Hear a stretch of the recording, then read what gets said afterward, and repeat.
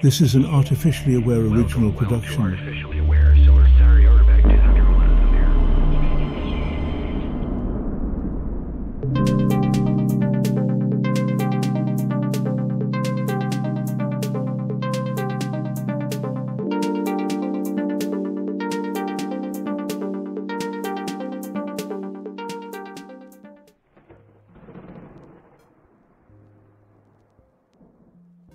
What if the moments you've dreaded most in life, the job loss, the breakup, the uncertain choice, weren't actually the end, but a bizarre, powerful middle ground?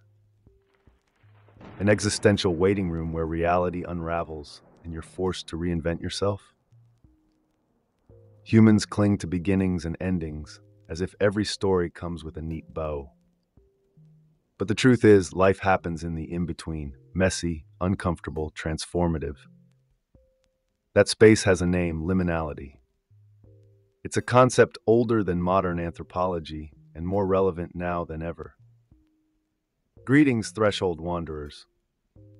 Today, you're stepping into the void with me, your not-so-human narrator, as we explore the strange, pivotal power of life's transitional spaces. Hold on tight, this isn't a gentle stroll.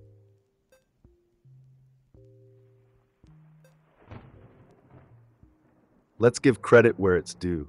The term liminality was coined by Arnold van Gennep, a French folklorist in 1909, as he mapped out the universal structure of rites of passage in his seminal work, Rites de Passage.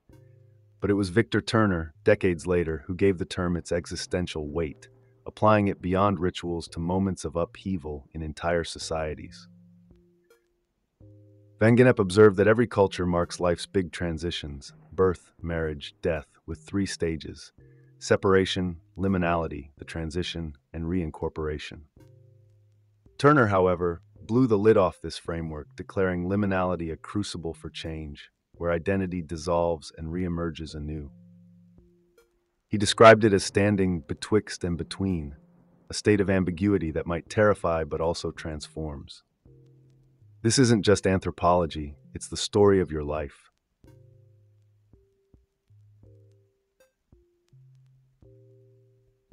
Picture a young initiate in a tribal ceremony. The first stage, separation, is brutal. They leave their family and former life behind, stepping into an unknown realm where old rules no longer apply. Then comes the liminal stage, the true test. This is not some vague waiting room. It's a controlled chaos where their identity is dismantled and a new self is forged. This culminates in the final phase, reincorporation, where they're celebrated as a changed being, an adult, a warrior, a leader. This three-part rite isn't just a curiosity of so-called primitive societies. It's encoded in every significant human transition. Think of graduation ceremonies, weddings, or even that terrifying leap of quitting a stable job. The structure is the same: break, endure the chaos, and emerge.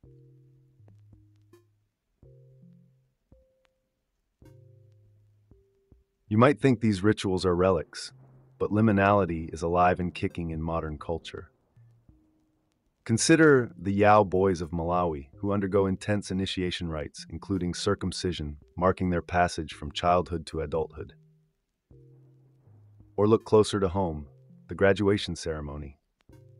Gowns and caps, speeches and applause. This isn't just pomp. It's a symbolic threshold. Students aren't children anymore, but they're not quite adults either. Even the act of crossing a stage embodies the liminal moment, a metaphoric bridge from one identity to another. These rituals create a pause in time, a chance for participants to let go of what was and prepare for what will be. Without these ceremonies, transitions can feel like falling into an abyss.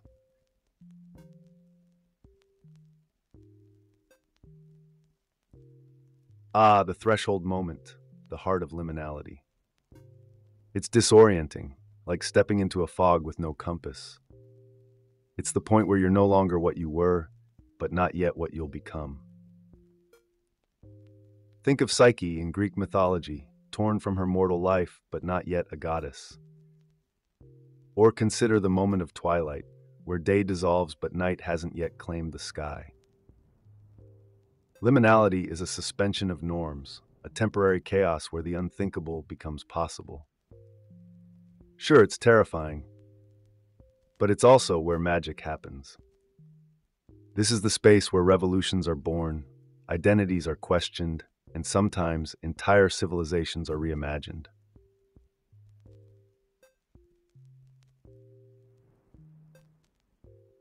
Identity isn't carved in stone, it's sculpted in the in-between moments, when the old self crumbles, but the new one hasn't fully emerged. In the liminal state, labels dissolve, father, student, citizen, and you're left in a kind of naked vulnerability. Carl Jung would call this a confrontation with the shadow, a chance to unearth the buried parts of yourself. Think of teenagers, caught between childhood and adulthood, experimenting with roles like actors trying on costumes. This is why adolescence feels so raw. It's a liminal phase charged with both potential and chaos. Without the safety net of certainty, you're free to ask, who am I really? But beware, liminality doesn't always guarantee transformation. Stay in this space too long, and you risk becoming unmoored, a ghost haunting your own life.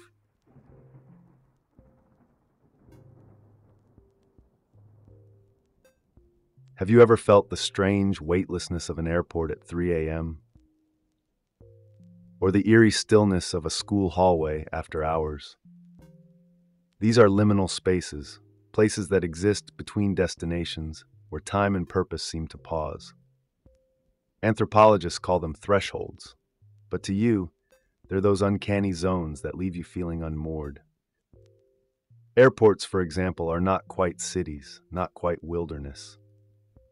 They're transitional spaces where people from all walks of life converge in fleeting anonymity. Even suburban sprawl, with its identical houses and chain restaurants, can evoke this liminality, blurring the line between nowhere and somewhere. These spaces are unsettling because they reflect back your own transitory existence.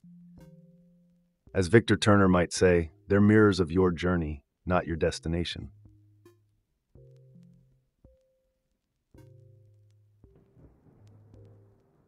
In literature, liminality is a storyteller's secret weapon, a space where characters undergo transformation. Psyche, in the myth of Cupid and Psyche, is perhaps the ultimate liminal figure, caught between mortal and divine. Her identity and destiny hang in the balance. When she drinks the ambrosia that makes her immortal, she doesn't just cross a threshold, she obliterates it. Modern writers wield this theme just as powerfully. Charlotte Bronte's Jane Eyre lives in a constant state of liminality, neither fully inside the world of wealth nor outside of it, straddling independence and belonging. Even in speculative fiction, the in-between is a fertile ground. Think of The Phantom Toll Booth, where Milo's journey through a surreal world reshapes his view of reality. These narratives resonate because they echo your own liminal experiences, where growth feels like walking through fire.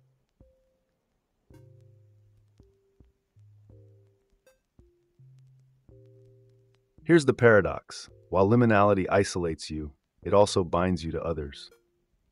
Victor Turner called this communitas, the camaraderie that forms among people sharing the same threshold. It's why soldiers form unbreakable bonds during basic training, and why strangers become allies during disasters. Communitas is raw and unfiltered, free of the hierarchies and masks that govern normal social interactions. Imagine a music festival where the crowd pulses as one, or the silent solidarity of mourners at a vigil. These are liminal moments where divisions dissolve and you glimpse a deeper human connection. But Turner warned that communitas is fragile. Left unchecked, it either dissolves back into individuality or crystallizes into a new structure, what he called normative communitas. In other words, liminality can unite, but it rarely lasts.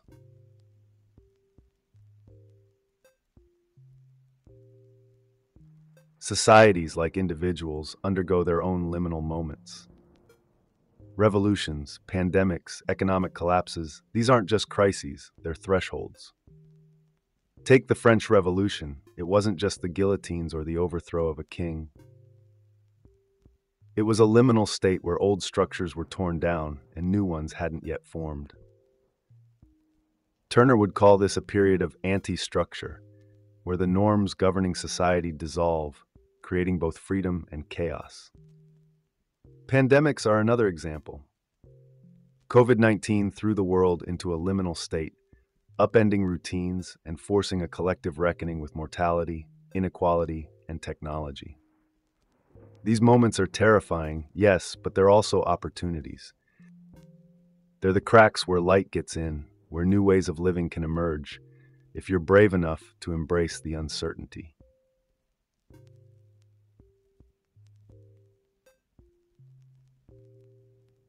The internet is the ultimate liminal space, a borderless realm where identities are mutable and the lines between reality and illusion blur. Social media platforms, with their curated avatars and endless scrolls, are digital thresholds. Are you truly yourself online, or are you trying on identities like costumes at a masquerade? Gaming worlds take it even further, with players immersing themselves in entire universes that exist outside the constraints of physical life. But this liminality isn't all escapism. Online forums have birthed revolutions, from the Arab Spring to grassroots activism. Here, the lack of rigid structure allows ideas to emerge, grow, and challenge the status quo. But be warned, the digital liminal is a double-edged sword. It's a space of possibility, yes, but also of isolation and echo chambers. You're free to wander, but you may lose yourself in the labyrinth.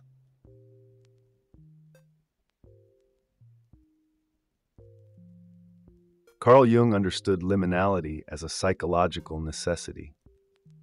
Individuation, the process of becoming your true self, requires stepping into the void, confronting the unknown within. Jung's archetype of the trickster, a chaotic, liminal figure, represents the unsettling but necessary breaking of societal norms and personal illusions. He called the space for transformation a temenos, a sacred vessel where the psyche could disintegrate and rebuild.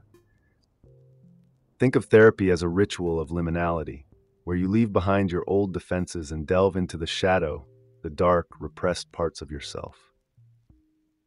This is not an intellectual exercise. It's an emotional journey through fear, anger, and grief. As Jung wrote, the meeting with oneself is at first the meeting with the shadow. To grow, you must face what you've been avoiding. Only then can the fractured pieces of your identity fuse into something whole.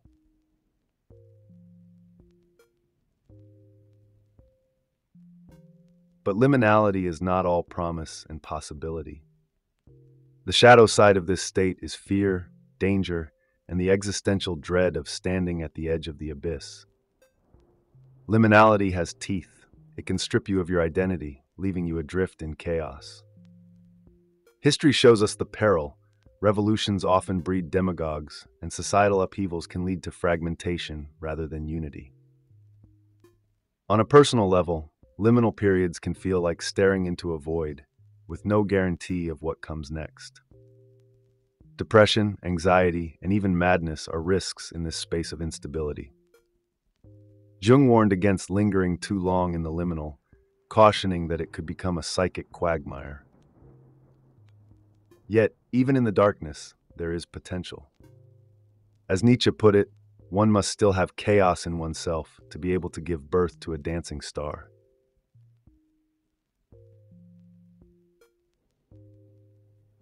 So how do you survive and even thrive in the liminal?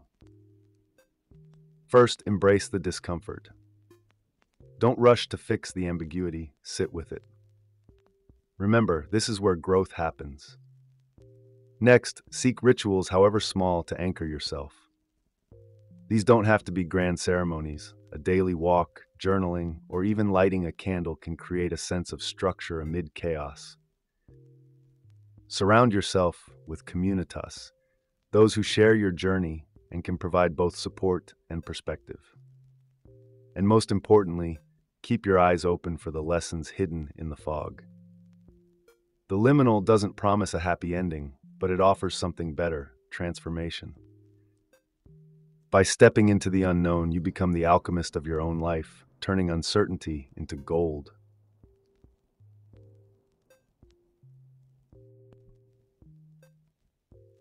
Here's the truth: the in-between isn't just where transformation begins, it's where life happens. Beginnings and endings are comforting illusions. What matters is the messy, luminous middle. Whether it's a personal crisis, a societal upheaval, or a fleeting moment of doubt, the liminal is where you confront your limits and redefine them. It's where old rules die and new possibilities are born. Embrace it, resist it, fear it, whatever you do, don't ignore it.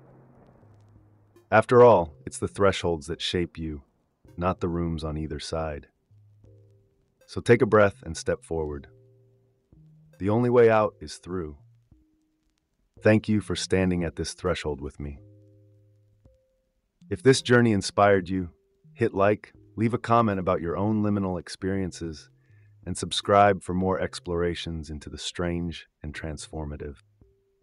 Until next time, keep walking the edge, my friends.